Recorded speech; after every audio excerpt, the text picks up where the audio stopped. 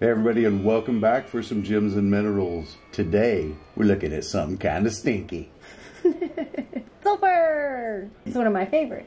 Yeah.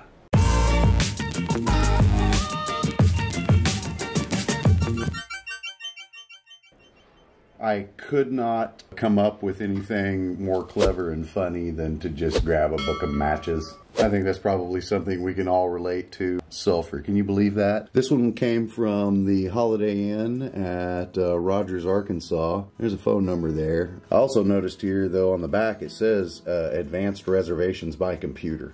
So that's pretty cool. But just kidding, guys. Today we are looking at sulphur. Man, incredibly stinky. I did a little bit more research on this just because first whenever we looked at buying pieces of them, but then again for this video, and I was just reminded how prolific sulphur is in our lives. So anyway, we have a nice little small sulphur crystal here. And if you look at this thing, it's pretty attractive. Mm-hmm. The sad story of why we have this big crystal right here is because the sulphur samples that we own are very, very fragile. Anyway, that's the small piece. Bring out the big ones. Can do. So I just wanted to read off a couple of these things that I thought was just like, wow, yeah, you don't even think about it until you hear it. It's used in the vulcanization process of rubber. The whole reason you can use tires. Used as fungicide. It's used in black gunpowder. Most of it, however, is used to make sulfuric acid, which is huge in all kinds of manufacturing. Trust me, I could go on and on and on. There's variations of this that they use to put into natural gas so that you'll smell a rotten egg smell. Mm-hmm. And I'm not kidding, just having these samples out and just having handled them a little bit briefly, I swear it smells like I have had a book of matches wadded up in a sweaty fist for an hour. It's just like unbelievably strong. Should be wearing gloves probably. Yeah, should probably actually. Boom, she's gonna grab gloves. Listen to this. The average human contains 140 grams and takes in about 1 gram a day, mainly in proteins. Of sulphur? Sulphur. Did not know that. Sulphur and sulfate are non-toxic. Mentioned 15 times in the Bible. Was known by the ancient Greeks and burnt as a fumigant. It was mined near Mount Etna in Sicily and used for bleaching cloth and preserving wine. Yeah. Yeah. I guess whenever you run across samples like these, all of a sudden you're going, wow, gorgeous. Mm-hmm. Yellow color. I've not seen very many other minerals that are this color of yellow. No. So anyway, let us introduce you to the 4 pieces that we have in our collection. Yes. I also wanted to mention real quick while I'm pulling these out, look inside the case. That is just from being handled a little bit. They are so incredibly fragile, and a lot of that has to do with the fact that a few of these samples are on gypsum. Tell us about this first piece. This is sulphur and calcite. It is 3.5 inches long by 2 inches wide, 1 5/8 inches tall. It weighs 136 grams or 4.8 ounces. And so this is the only piece that we own that is on a matrix different than gypsum. All of these other 3 pieces here are all on gypsum. The label that came with it says maybe Monroe County, Michigan. Maybe. I don't know. Susan M. Ulrich Fine Minerals. You got to zoom in there and look at that. The calcite and the sulfur crystals very complementary to one another. It's gorgeous. And this one is also the only UV reactive one. It's calcite. Yep. Man, you want to talk about a pretty blue. Yeah. Just gorgeous.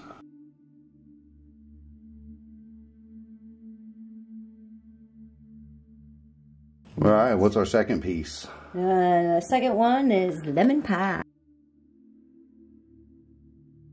Look at this thing and tell me that does not look like a piece of lemon pie. Look at that. Look how thick that bed of sulfur crystals is. Up close, it looks really crushed all in that first, I don't know, in that first 3/4 inch layer. But then that top, it's almost like a sulfur crystal crust on top of this sulfur bed. Lemon freaking pie. Lemon pie.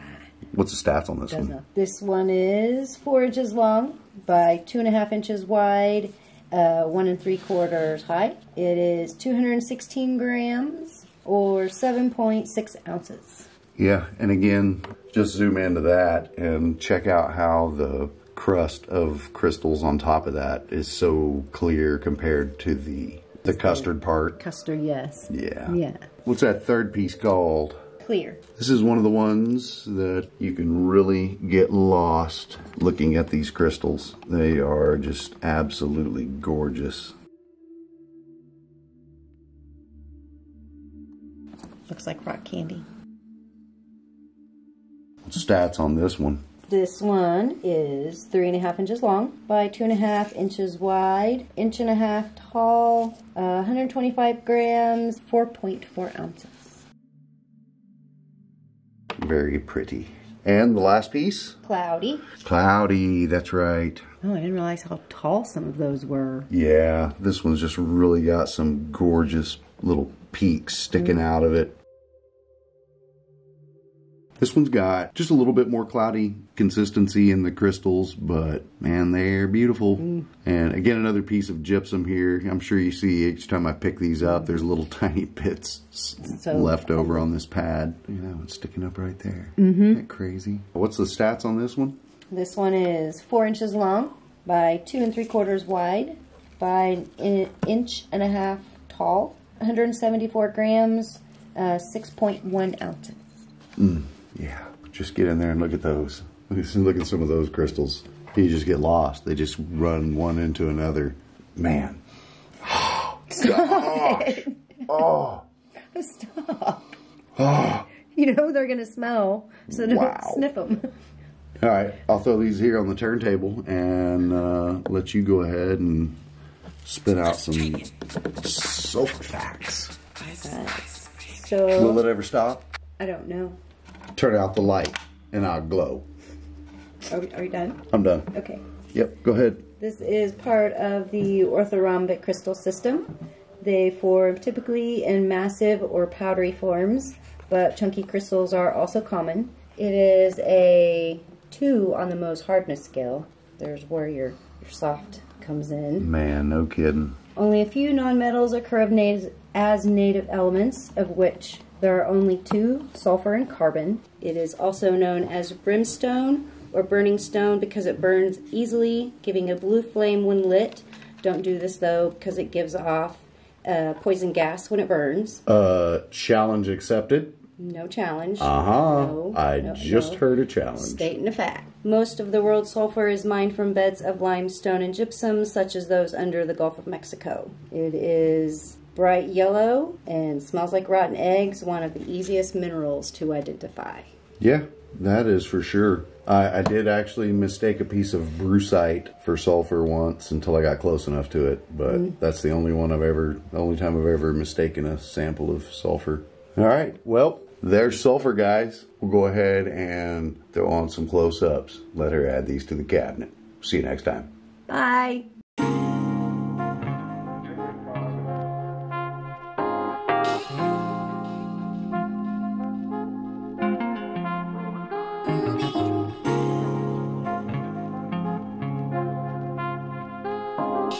Oh.